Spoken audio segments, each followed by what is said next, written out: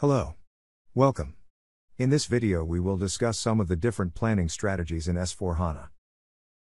Benefits, which can be achieved by utilizing material requirement planning are: first, enhance customer service by increased efficiency and visibility in orders. Second, reduce inventory levels and cost through efficient decision making. Third, save time through automation.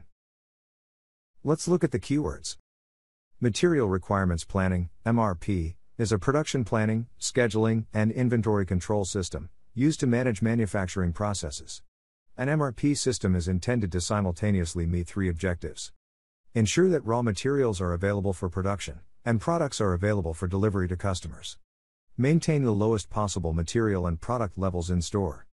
Planning of manufacturing activities, delivery schedules, and purchasing activities. For keywords related to demand-driven material requirements planning, we have already gone through these in detail in this video. Let's spend a little time on the concept. Material requirements planning takes all incoming and outgoing positions of each specific material into account. Each MRP element, you can see them all listed to the left of the screen, are considered when planning the future receipts and issues. Given that the planning is time-phased, it also takes different lead times into account.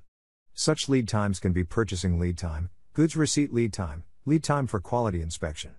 In more complex production, these lead times are repeated many times, as there may be several bill of materials, where one component is the subcomponent of another. There are several levels of manufacturing to produce a finished good. Therefore, a demand of the finished good will be copied through to the lowest level, at its full quantity, so our demand for 100 pieces will be copied all the way down to lowest levels of raw materials. There are several different planning strategies available in an MRP. The strategies connect demand and supply, with the goal to fulfill all customer requests on time and in full, while minimizing waste and keeping a stable manufacturing process. Proper use of the planning strategies enables both goals. A make-to-stock strategy means that the product is manufactured based on forecast, before any committed orders come in.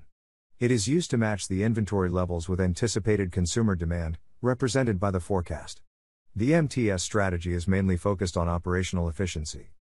Make-to-order, also known as MTO, means that the product is manufactured after a committed order is received. The MTO strategy focuses on the customer requirements and fulfillment of the customer orders. Each material in the system has a defined way, how it is going to be planned. This is done through the MRP type. You can see that there are different options, catering for most scenarios. Classic MRP calculates the lead time and requirements of all BOM levels. The time it will take to produce something will be the sum of the lead times. The idea of demand-driven MRP is for planning to use actual demand as the only trigger for production. It uses strategically placed buffers. These buffers and decoupling points will minimize the variability in the process, as the buffers will be able to absorb the shocks, which most supply chains deal with daily. As can be seen in any demonstration, the two ways of working with MRP are complementary.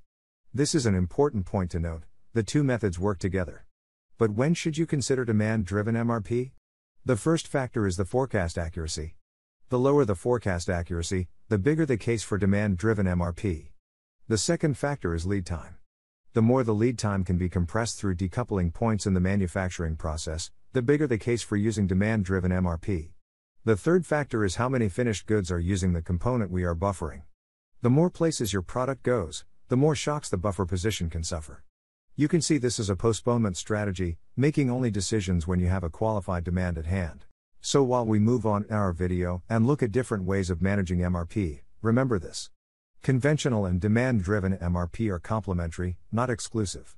It is your specific situation which dictates which method to use. In the demo section we will present 4 scenarios of production. There exist additional ways in which manufacturing and supply processes can be managed and planned in addition to these. The demos focus on either usage of forecast to drive production, as in the make-to-stock scenario, or how the requirements are pegged based on form of order. The choice of planning strategy should be made from the perspective of maximizing the interaction between sales and manufacturing, in order to have the appropriate customer service level, with as stable operations as possible, and the most appropriate costs. Each company can, and probably will have, different strategies for different lines of products. We will now look at system examples. We have chosen 4 scenarios to look at. It is make to stock, make to order, configure to order, and engineer to order. We will do them one at a time. Our first demonstration is make to stock, and how it will be represented in the system. To run the demonstration, we start with the app called Monitor Material Coverage. In the report we see the list of materials. We also see a graphical outlook on the right of the screen, showing the materials coverage over the next 21 calendar days. We select the material number, FG126, which is op make to stock material. To enter the detailed screen, on the detailed screen we see the current stock level, the planned outbound movements, the forecasted values, the planned orders and the production orders. The forecasted values can also be viewed graphically, in a timeline. The MRP run can be started directly from the stock overview. The MRP nets the requirements, based on the setup of the specific material. You can see that the production order is for MTS, and you also see that all stock is unrestricted and allowed for all sales orders. The planner can also convert planned orders to production orders, directly in the screen. Our second scenario is make to order. Again, we will use the Monitor Material Coverage app to show the full list of materials. Our MTO example is shown as an individual segment. As you can see in the stock requirements list, we need 41 pieces to fulfill this make to order requirements, which can be seen graphically as well. From the requirements screen, the planner can again start the MRP run. The result of the MRP run is to create a planned order to cover the customer requirement. This planned order can then be converted to a production order by the planner. Moving forward to our third scenario, which is configure to order. The Monitor Material Coverage app is still the app that we use in order to start checking at the MRP results. As this is a make to order process, you see that all of customer orders are presented as single segments in the overview. The detailed overview screen shows the customer order and the production order, which is linked to it. You can also view the exact configuration of each single sales order. The configuration, which you will see contained inside the sales order, can be copied through the logistics chain to a stock transport order, purchase order or production order, to ensure a seamless connection between the different areas. While converting the planned order into a production order, it should also be mentioned that it is possible to use configurable materials also in a make to stock scenario. The fourth and final use case in engineer to order. Similar to the previous use cases, we can view the stock situation for engineer to order in the same app as the other production strategies. This time you can see that the individual segment is a project WBS element, and not a sales order. In the individual overview you can run an MRP run, in order to generate the supply element. As you see, the planned order which is generated, carries the same account assignment against the project as the individual requirement. For a more in-depth view of how demand-driven MRP works, please see our additional videos on this topic. Let us complete this video by repeating the benefits of using MRP. First, the MRP system will enhance customer service by increasing the number of deliveries in time and in full, and by helping the company react to changes in demand faster. Second, utilizing an MRP system will lead to a higher level of control of inventory levels.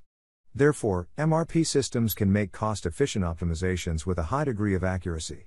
Third, an MRP system is highly automated and requires little to no human intervention in making the calculations. Thanks a lot for watching. Please comment, like and subscribe. More videos like this coming shortly. See you then.